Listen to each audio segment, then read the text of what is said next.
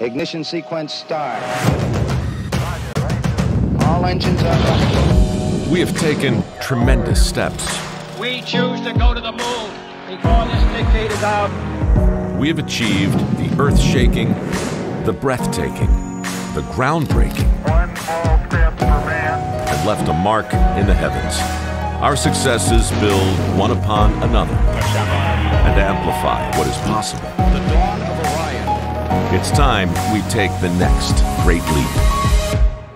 We're building the next chapter of American exploration, returning to the moon to stay, so we can go beyond to Mars, to expand what's possible and further our understanding. The architecture for these missions is already taking shape. We will go with new systems, bold designs, and a sustainable mission. You can hear it, taste it, touch it. We are going. We are training, testing, pressing our pioneering spirit into every component, defining our resolve with every line of code, and securing our success with every welcomed partnership. This is not hypothetical. This is not about flags and footprints.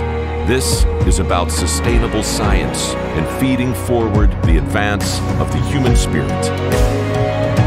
Because we are the pioneers, the star sailors, the thinkers, the visionaries, the doers. And because we stand on the shoulders of giants to go farther than humanity has ever been, we will add our names to the rolls of the greatest adventurers in history.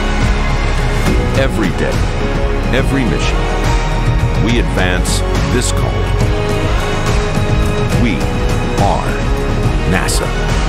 And after 60 years, we're just getting started.